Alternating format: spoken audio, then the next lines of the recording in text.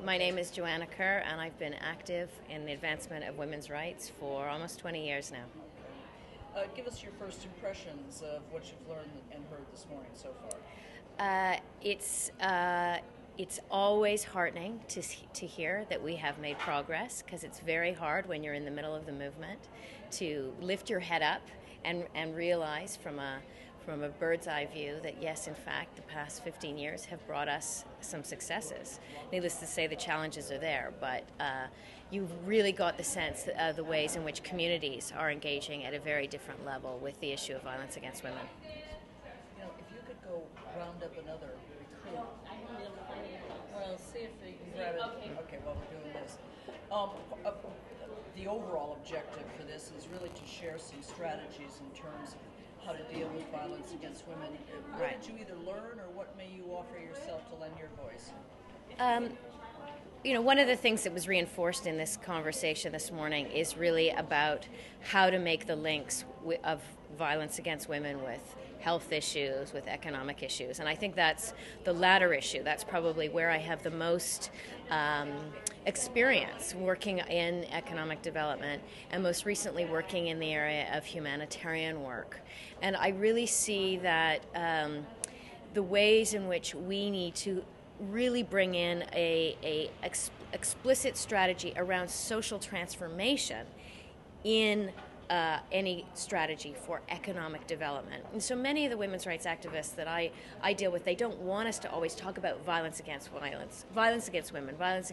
very, very negative, almost a curtailing of an agenda, as opposed to what is it, the kind of society that we want to create, cultures of peace, in an economic development strategy, or when we're coming out of conflict and we're managing conflict out of a humanitarian disaster or a conflict. So if anything, it would be how are we making those linkages more effectively around economics and the ending of violence for an agenda that is about social transformation for all.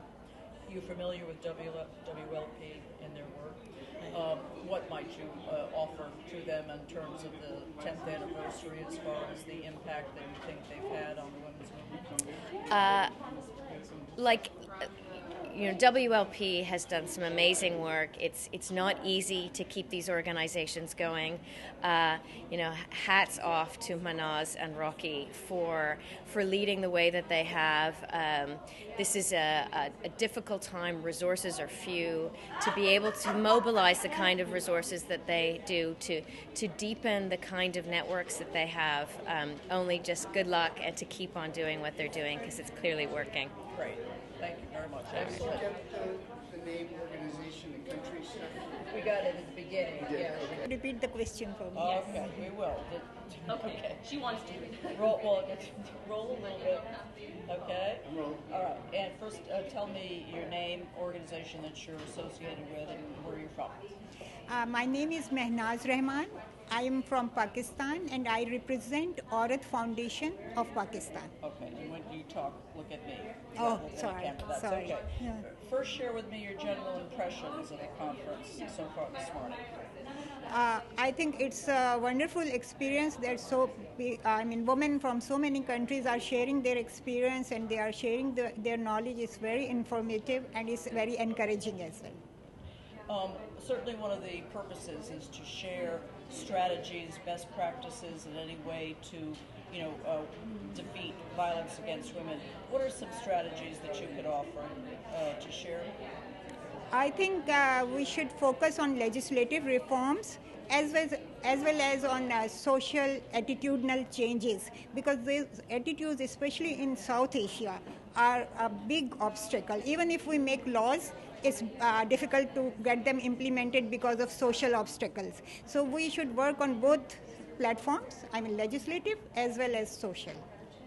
And you're familiar with WLP, obviously? Yes, of course. Okay. Yes, of course. On their 10th anniversary, can you tell us a little bit about what you think their impact has been, in dealing with women's issues, and what kind of message you'd give them going forward? I think social research is a very important aspect of all the efforts of and of all the activism that we have been doing, their part of research part is contributing towards it, and I appreciate it very much. Okay. And any personal message you can offer to the organization? Yes, please focus on villages, on grassroots level, because those women are suffering the most. Because we are educated, we can speak for ourselves, but those women, they need our help more than anyone else. Perfect. Thank you. Thank you very much. Thank you. You, sir. Okay, well, Yeah. Okay. Yeah. Come a little bit towards there. Yeah. Yeah. First, tell me your name and your organization and where you're from, please. Yeah, my name is Naeem Mirza, and I'm from Pakistan, also from Aurat Foundation. It's a women's rights organization. I think violence against women is a very crucial issue for Pakistan. Since my organization is compiling data on violence against women, we have very horrifying figures for violence against women. For instance, there have been 608 cases of honor killing only last year in Pakistan. And the incidence of rape and the gang rape and so many other categories are increasing at very alarming pace. So this is a very crucial issue. I think the organization, which is a grassroots organization and has a national outreach in Pakistan, we are trying to have formal, laws on domestic violence and sexual harassment. And you would be pleased to hear that recently the National Parliament has approved two important laws on sexual harassment at workplace for women. And then the law on domestic violence is in process, and soon we'll have it. I think one of the other important strategy is to engage law enforcement agencies in trying to address the issue of violence at all levels, because these are the people, those who can help. Police, for instance, for the judiciary, they are highly. We have observed that they are too insensitive to these issues. They don't consider, for instance, the domestic violence as a private, as a public crime. So this is one very important strategy I think we're trying to pursue. In addition to engaging men, in addition to community action against violence, we have, these strategies have paid off. Yeah. Can you comment on the work of WLP and their impact they've had in the world? We have recently started, in institutional arrangement with WLP for training of women to enhance the leadership skills at the grassroots level, and this is really a very, exciting experience for us. I would say that WLP is having the 10th anniversary, and at the same time we have the 10th anniversary of 1325. They are twins, and they born together. It's a very historic occasion. We wish them success. They are expanding their work, they are expanding their horizons and their approach. And I think with the sharing of experiences from South Asia, since we are in South Asia, we would enrich their understanding inside of women's rights issue, and as well as we'll also have the kind of guidance and understanding and division from WLP, and wish them all success in their work. Thank you very much. Thank you very much, sir. A student here? No, I'm a student in Oregon. Okay, so I'm going to ask you to just tell me your name, say where you go to school, maybe what your major is, something like that. Okay. So start with that, and you'll be looking at me. Okay. My name is Danielle Hill, and I'm a student at Eastern Oregon University, where I study history and gender studies. I've seen you in the audience this morning. Give me your first impressions about the conference today. So far it's been really good. I've been very impressed with the speakers and the panelists, specifically the panelists, and I've been impressed with how all over the world women are coming to end violence, and just how culturally how they come to do it in their own culture in different ways, I guess. Do you have any thoughts yourself to just sort of add a voice to the many others about things you think we can be doing or people can be doing to address the violence against women issue?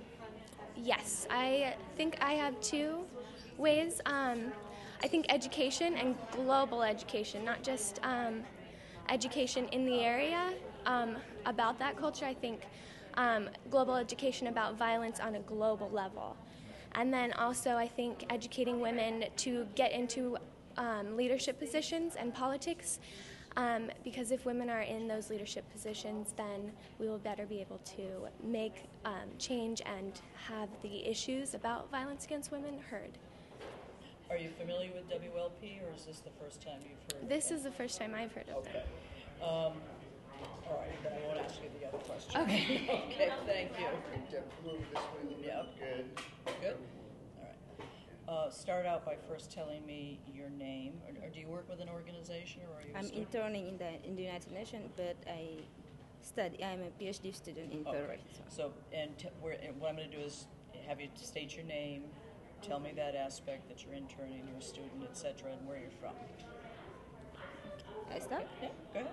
Okay, but my English is not very good, so... That's okay. Just speak up a little bit, though. Okay, well, my name is Babu Gaye, and I come from Senegal, but I'm currently interning in the United Nations in the Office of Legal Affairs.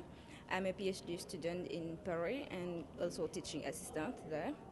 And I heard about this lecture with the Repro Health Law in Toronto, where I subscribe online so that I can have little about events here. And well, I found this one very interesting, mostly for my PhD, because now I'm doing my PhD in human rights, and I try to turn it with the interrelation between human rights and cultural diversity.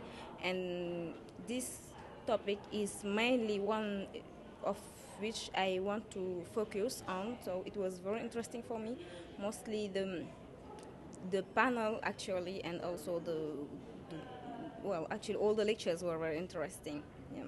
And I'm really happy and really proud to be here to hear all these lectures and all experiences I learned here. It was really very interesting. Yes. Part of the objective today is for people to share ideas and strategies about ways to reduce violence against women. Do you have any thoughts on that matter, of things you think we could be doing, communities could be doing? Yes, because for example, the example given by one of the panelists who was from Nigeria, I think it's a very good thing what their organization is doing, and I hope they will extend it in all the countries like mine, because I think we have a lack of those kind of organization actually, because we experience many of the kind of violence for women, mainly domestic violence for women in my country and in many other countries actually in Africa. And I think we really need something like this, and some organization where women can go to, where women will be aware that they have a place to go if they want for it. For example, I think it's a very good thing. You're probably not very familiar with WLP, are you? Is this the first time you've come? Yes, yes, okay. it was my first time. Thank you very much. You're Thank you welcome. for sharing your thoughts.